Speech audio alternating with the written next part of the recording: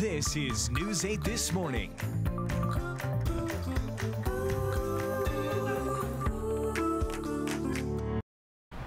Good morning, everyone. Thanks so much for being here. We have team coverage this morning because we are expecting some very hot temperatures this week. We have Netta Ronpour with the latest on a flex alert in effect.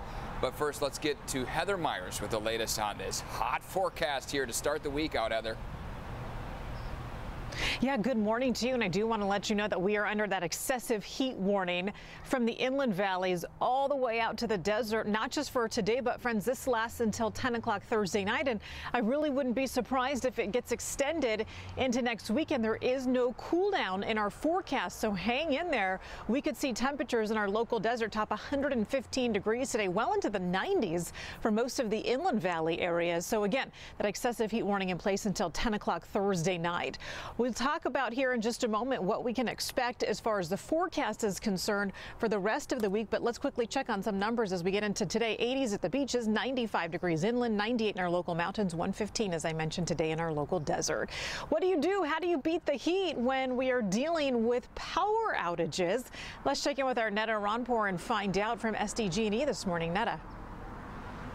Yeah, good morning. So the goal, of course, is to prevent these rolling power outages. And Cal ISO says you can all do your part by conserving electricity. They want us all to try to do our best to conserve what we can, especially during the peak hours of 3 to 10. And hopefully they say that will prevent them from having to do these rotating outages. They occur because there's just so much use on the electrical grid all across the state. Take a listen now to an SDG&E official explain why the demand is so high. Given the recent temperatures and the hot weather, and mixed with people staying at home more with the COVID pandemic, I think energy usage is higher than usual. And there are some consequences to that. Yeah, and those consequences would be the rotating outages. Now, yesterday around 2:30 in the afternoon, Cal ISO, that's the California Independent System Operator, said the electrical grid status showed demand statewide over 40,000 megawatts. The total capacity is over 50,000 megawatts. So the closer we get to that, the more they'll have to encourage these utility companies to shut down the power for some communities. That's why they're encouraging everyone to conserve energy as best as possible to prevent these outages throughout the duration of this heat wave. Of course, for a lot of people, especially inland, when AC gets shut off, it can be very uncomfortable. Because of the severity of these hot conditions, it's possible, though, that those who were affected on Friday and Saturday with outages could be impacted again. Their goal is to not impact the same communities twice. At this point, they do say many members of the North County, up to 17,000 people on Saturday, were impacted. Now, communities in high fire threat districts are excluded from any rotating outages, as certain critical facilities are as well, like hospitals, police, and fire stations. Now, they do send out alerts on upcoming outages in real time through SDG&E's Twitter page and also their online news center. We have links to all of that on their website. They're trying to give people a heads up when those outages are coming. Here's the best advice from Cal ISO. Now, between 3 and 10 p.m. during this flex alert, you are urged to set your AC to 78 degrees. Try not to use any major appliances. That means doing laundry, washing those dishes in the dishwasher. Also turn off unnecessary lights, unplug unused electrical devices, and close your blinds and your drapes and use fans when possible. That'll hopefully keep some of the heat out of your house. Even during the morning hours, there's a lot you can do right now. They're saying charge your phones, your laptops right now, and then unplug them later in the afternoon. Also set your thermostat to 72 degrees to pre-cool your home and then turn it back up later this afternoon during the peak heat of the day, but that's also the peak of the electrical use as well. Again, that flex alert is set for the next 3 days, so it's going to last until Wednesday. But of course, as this heat goes on, you'll likely see more of this being announced. We're live at SDG&E. We'll send it back to you. Netta, thank you. And with more people forced to work from home during the heat wave, supplies are just flying off the shelves. Portable air conditioners, AC units, canopies for those backyard barbecues that you might want to have at home, weather stripping, insulation. Yeah, this Lowe's store in Burbank was completely sold out of those portable air conditioning units over the weekend. Box fans also in short supply. Shoppers say they usually get a break from the heat when they're at work, but now that home has also become the office, it's time for a new setup. Got to stay cool while you're working, right? Well, if you don't have air conditioning and you need to escape the heat, some county cool zones will be open today through Friday from noon to 5 p.m. Locations on your screen here. Take a look. Locations include Fallbrook, Borrego Springs, Alpine, Lakeside, Potrero, Santa Isabel, Ramona, Spring Valley, and Valley Center. By the way, your temperature will be taken on your way in, and you will have to wear a mask when you're inside. And today marks a big step in the push to redevelop the Mission Valley Stadium site. San Diego State University is breaking ground on its campus expansion, which includes a new stadium. News 8's Chris Groh is live at SDCCU Stadium with a closer look at a plan that's been years in the making. Good morning, Chris. This groundbreaking is going to look a little different, just like everything else, like you've been saying. Hey, good morning. It is. In fact, it's going to be virtual, and there won't be the crowds or the fanfare that you probably expect at a pretty significant groundbreaking like this one. Again, this Mission Valley Stadium site, as we all know famously, the home of the Chargers prior to their departure here from San Diego, but now it's going to be the permanent home of the San Diego State University Aztecs. Of course, they'll be building a stadium amongst other things here, but it wasn't until Measure G was passed by voters back in November of 2018, nearly 2 years ago, that they won the rights to negotiate with the city. And it took nearly 2 years to get those negotiations underway, to get a deal in place, and then finally for escrow to close just last week. And so this deal was for more than $80 million, this passage of land from the city here over to SDSU. And of course, as we all know, the city wanted to get this sold. It was costing them nearly $1 million a month to have this, basically this land in their possession.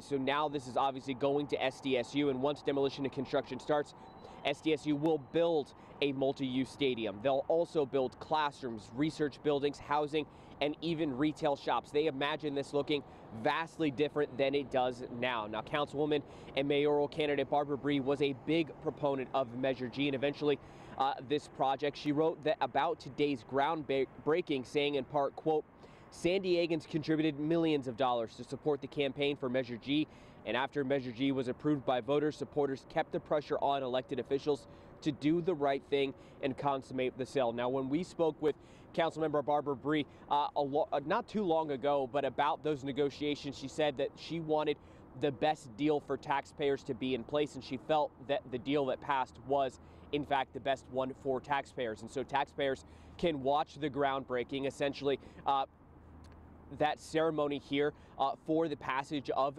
this deal and for the taking over by SDSU for them to begin this project. You can watch that virtually happening at 10:30 a.m. Go to CBS8.com and click on the story link for how to watch. Eric, Stella. That area going to look a lot different soon. All right, thanks, Chris. Markets opened a short time ago. Let's get a check on our money. Diane King Hall live inside the CBS Broadcast Center. The first time we've been able to say that for a long time. Good to see you back in there. I know, the first time in months, Eric. It is good to be back in here. So you're right, trading's been underway for a little less than 10 minutes, and you got some choppy action out the gate. The Dow's been flip-flopping in early trade. It was positive, then it turned negative. Right now, it's barely got its head above water. You got the NASDAQ with a stronger gain. S&P 500 pretty flat as well, but a gain of about 10 points right now. Markets really just don't have a lot to hang their hat on right now. Meantime, the U.S. is linking payments for COVID-19 vaccines to certain milestones. For instance, in a recently announced deal with Moderna, federal agencies negotiated a payment sliding scale.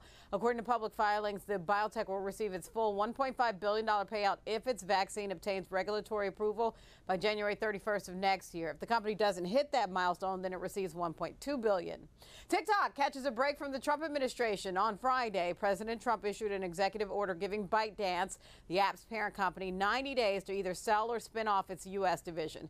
The new order also requires ByteDance to destroy all U.S. user data by mid-November upon a sale of the division.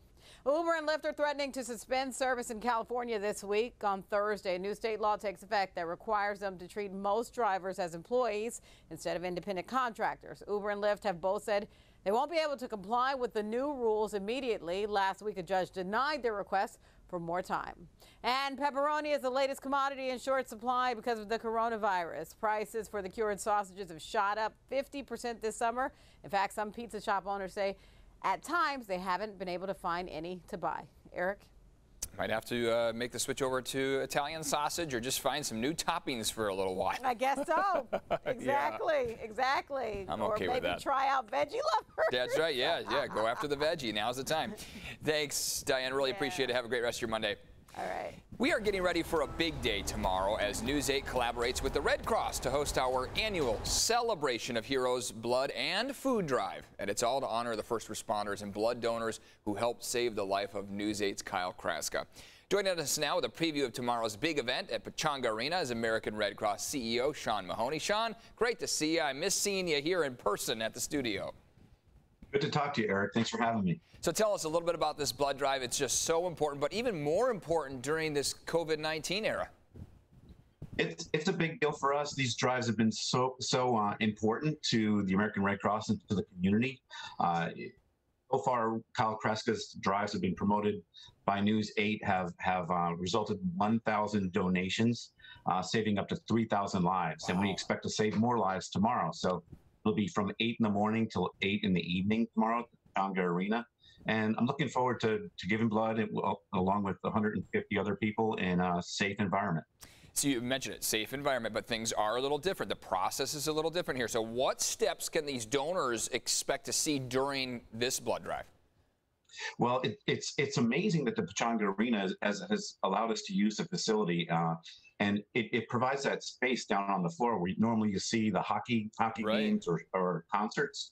So it's really wide open. When people come in, they get their temperature checked. Everything's been disinfected and sanitized. The seats are 6 feet apart when they're waiting to donate. The beds are far apart. All our phlebotomists have gloves. There's hand sanitizer. So it's very safe, controlled environment, and it's really the perfect location for us. Is there anything that the people can do beforehand to kind of help out or speed up the process? Yeah, what they can do is they can download the blood donor app, the American Red Cross blood donor app, and make their appointment. These are by appointments only. Tomorrow's appointments are filled up, which is amazing, 150 appointments. And they're by appointment only to provide for that social distancing.